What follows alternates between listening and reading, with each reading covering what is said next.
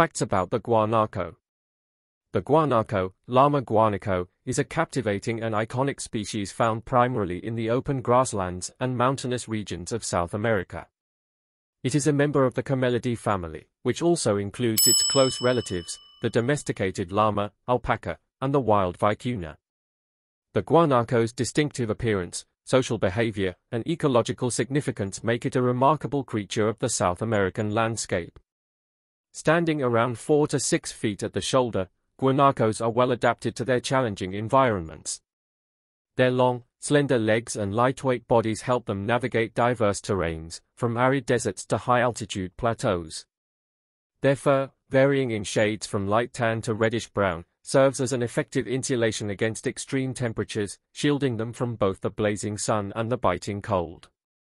Guanacos are social animals that typically inhabit small family groups known as harems.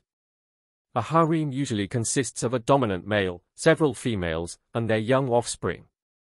These groups foster cooperative behavior for protection against predators such as pumas, foxes, and even humans.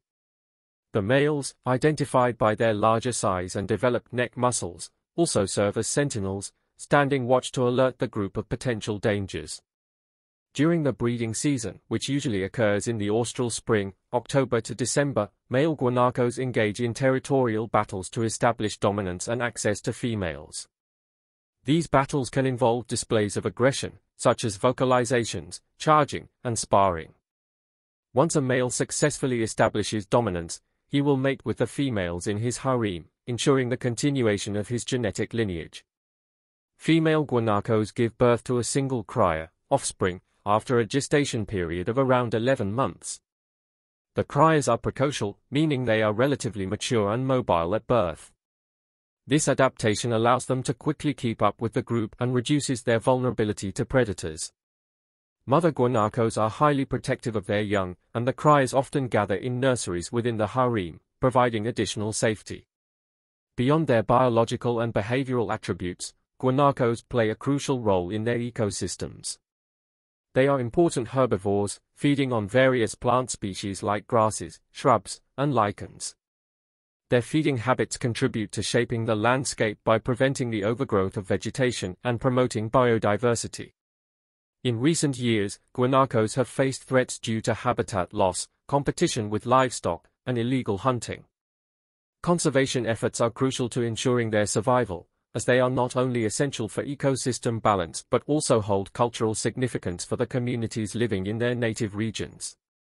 Organizations and governments are working to protect guanaco populations by establishing protected areas, enforcing anti-poaching measures, and promoting sustainable land use practices. Guanaco stands as an emblematic species of South America, embodying the unique characteristics of the region's diverse landscapes.